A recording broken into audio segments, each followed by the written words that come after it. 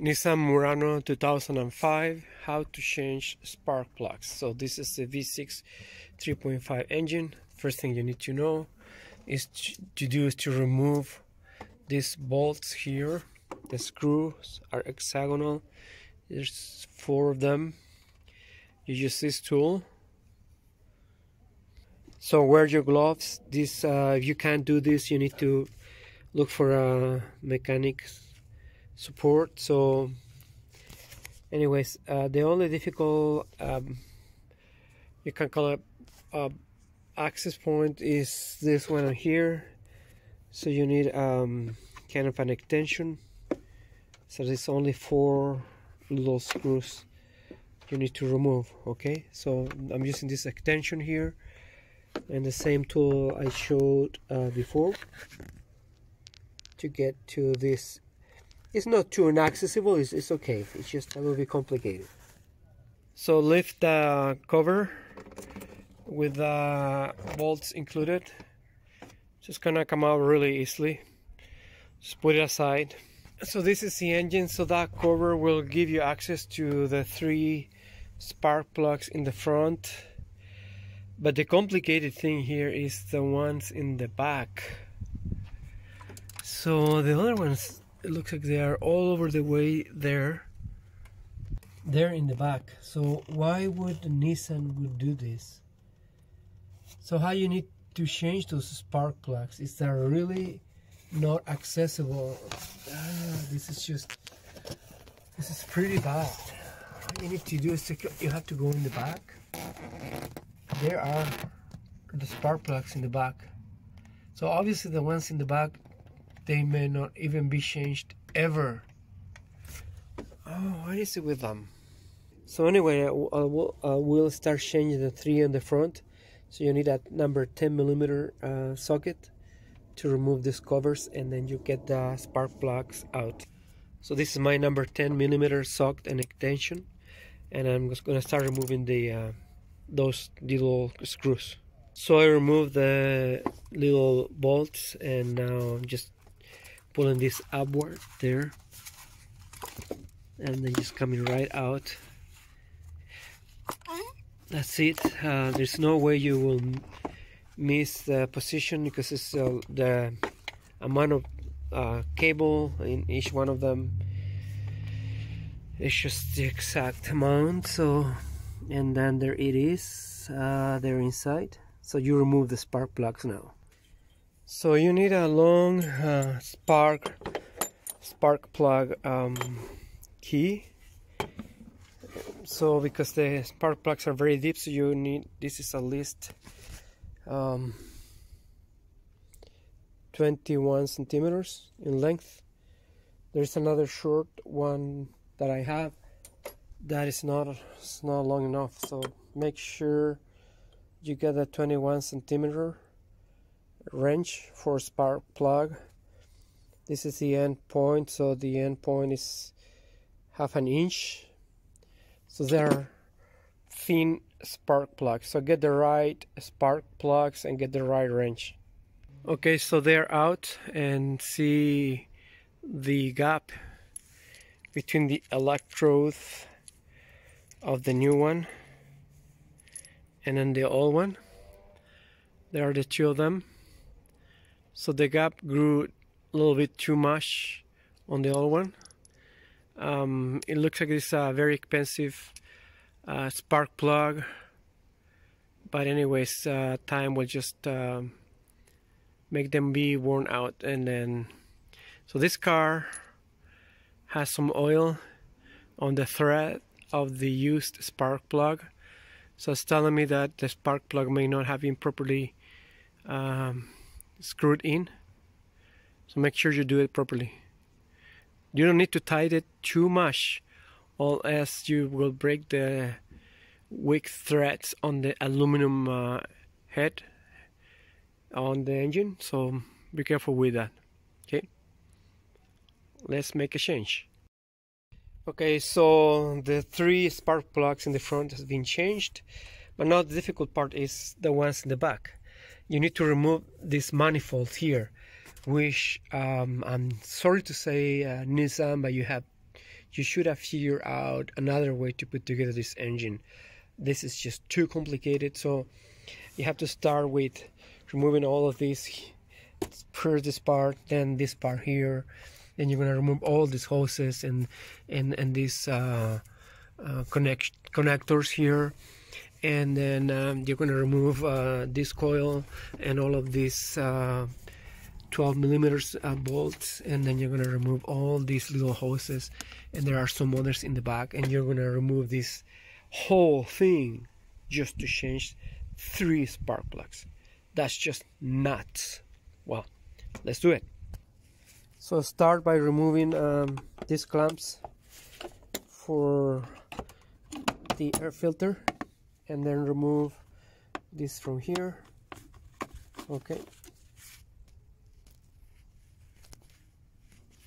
Okay, so this out, I removed this plug here, and I removed it from the support, and I just put it on one side, and now I'm gonna just pull this out, and it comes out. Okay, so this is a sensor inside here, so be careful, don't just throw it down, just put it on with a lot of love on the ground. It's gonna go for now for the other hoses. So just remove this with using a plier, move these little clamps out of the way like this, put it backwards. So that's simple. Then you remove the hoses, and then I'm gonna take this screw out of here, okay, to remove the whole thing out, all this part. Okay, so now it came out, I just took it out, that's it. That's how it looks like. We're gonna be removing these connectors here. You have to press them a little bit, and so that's the movement. You press them in the bottom, in the back, and they just come out like that. This one same. There you go. Remove this hose, comes out. This other hose. Okay, so this one on the left comes from this side, so do not confuse them. So remove only one hose from here. The other one you don't need to, because it's coming from the same manifold, so it's gonna stay there. So you remove only the one that comes from outside the manifold. This cable also comes outside the manifold.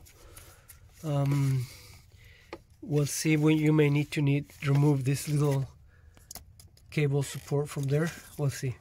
Also this support, and yes, this needs to come out here, this part, because this cable is not, it's independent from the manifold. So that part there you need to remove. So to remove this little plastic, you need to press it and then push it out, okay, from there. Now I'm gonna try to find the 2 very difficult screws that are in the back, so you can remove these. I don't think it might focus on the other side. Over there.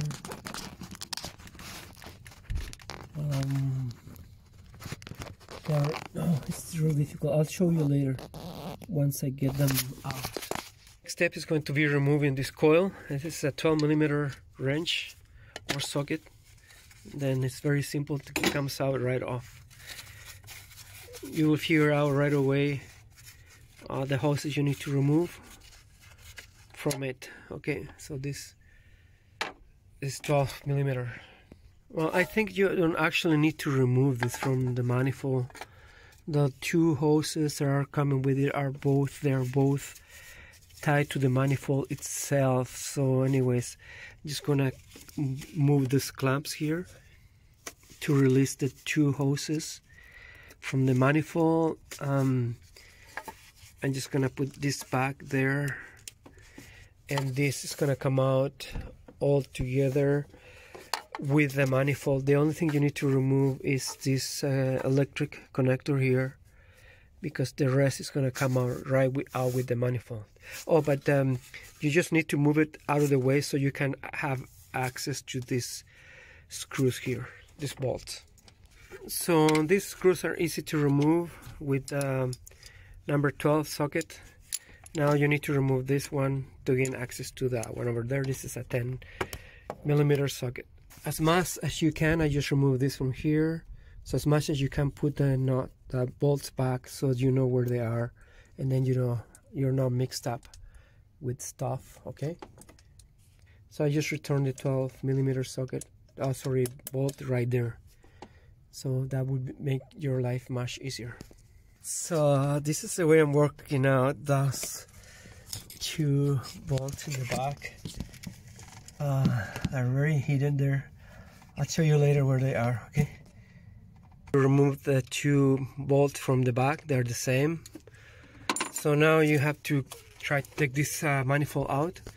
This hose here will be in your way, so you have to move it, disconnect it from here and move it out of the way, okay? So I removed that hose from there, and now I move the manifold out. So I have obviously the bolts act as a guide, and then this cable is preventing me from moving it, so I'm gonna push it out, okay? The way I've been doing it is I use a screwdriver, push it right there, and then take it out, okay? Okay, so now I put that out. Another thing that is in your way is going to be the hose there in the back, so you have to take that clamp out and move it. So now that that one's out, you have to work that other one out right there. You can see it. It's right there. Difficult to try to show it on the screen, but it's just right there, hidden, and just have to push it out. Push it out. I don't know if you can see it.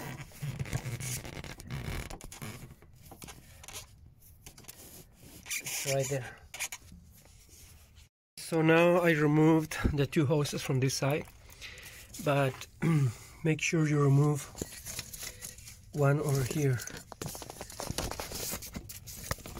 That one over there.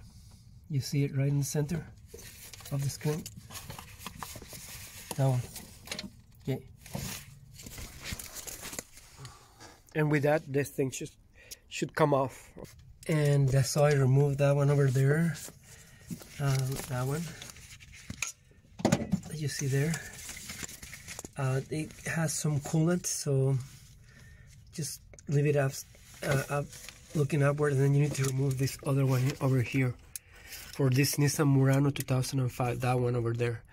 So these clamps, some of them will be, you won't be able to use a plier to get them out. So the way you remove them is you use the plier and you press them like this with the pliers, and then move the clamp down, and then you're able to pull it out. But be careful, you need to wear gloves, because they may come out suddenly and you're gonna hurt your hands. So wear gloves. This is the last guy I'm trying to get out.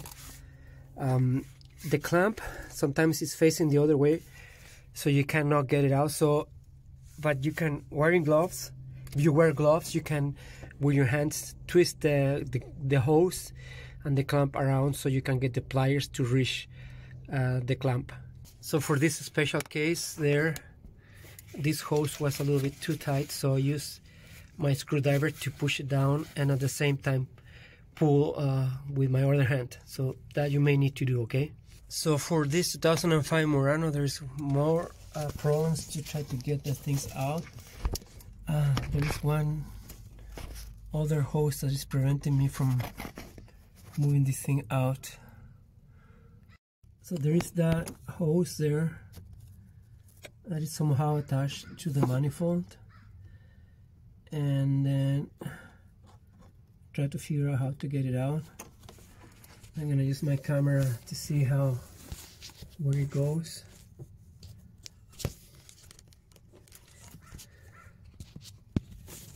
I can't see too much here. So let's move this a little bit, see where it's hanging.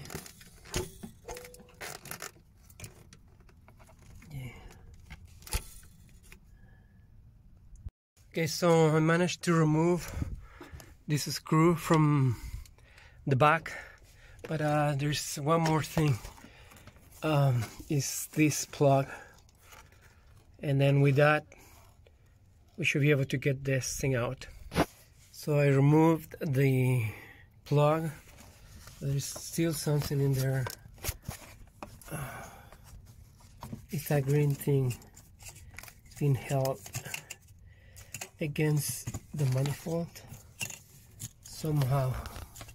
Let's see how it's been held. Maybe it's that little. How did he do it? Oh yeah, you know, they put it together outside when the engine wasn't in the car. So it's kind of very difficult to get that out. So the last one bolt that I need to remove is this one here. That is holding the spark plug connector to the manifold. Obviously these spark plugs have never been changed. This is so difficult that it was done only when the engine was out of the car.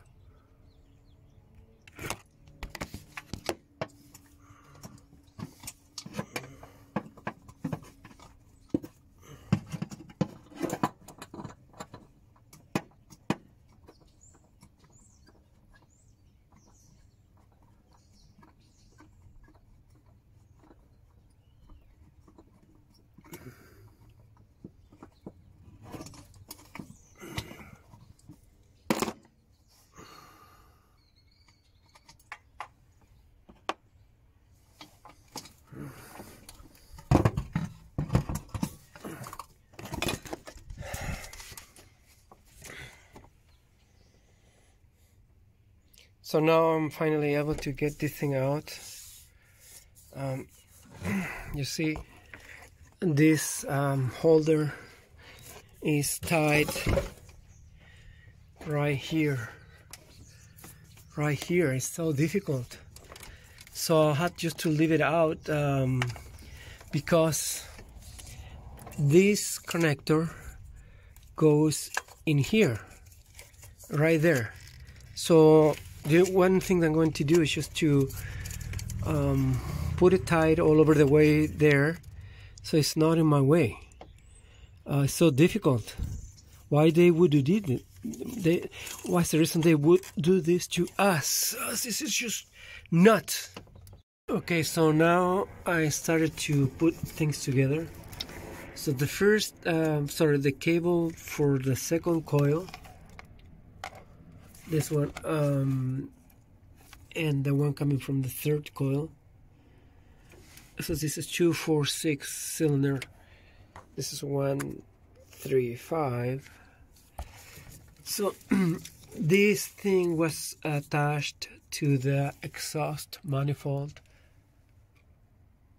using this device, which goes right in there. In here, you see, you push it there and it stays there, right? Then you screw it. But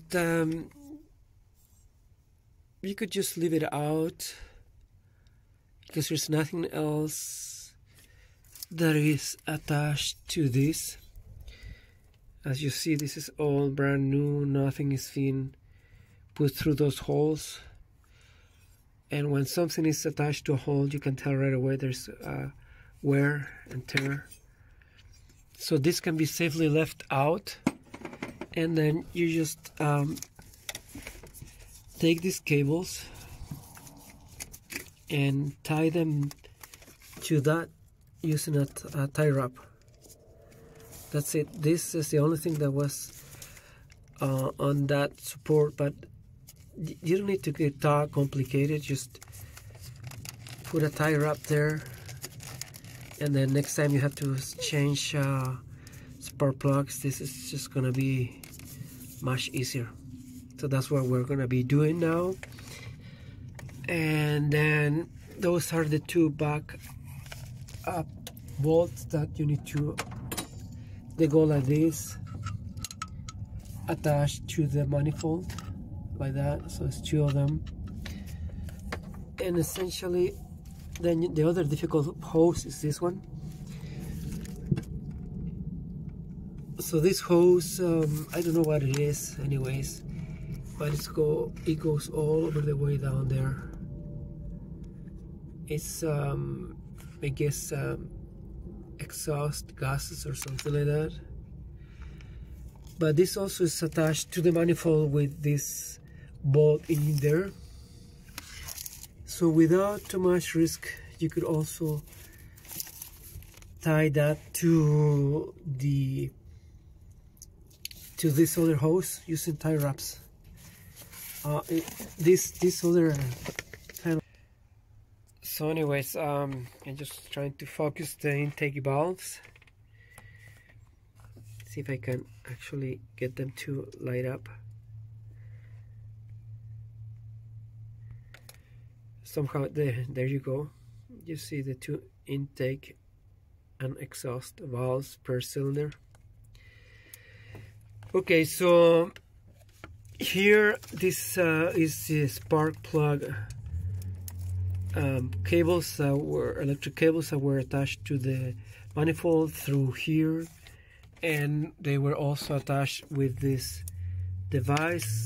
So I'm gonna be leaving this out. There's no need to have these spark plugs attached to the intake manifold. So the only one that I'm gonna be putting back is this very difficult bolt there, and obviously you need to use those two bolts. You need to hold it, and then you connect that hose, this one here, and the other one is this one. So it's 1, 2, 3, 4, 5 hoses are attached to the manifold of the Murano 2005, and then the other ones are just the electrical plugs. There's no way you can miss it. So good luck putting things back together. Murano 2005 sparks plug change is really a mess. I don't know how Nissan came up with that thing where you have to kind of actually disassemble the whole engine to just put 3 spark plugs in there. Should be smarter than that. And it's the first vehicle that I see that is like this anyways. So good luck.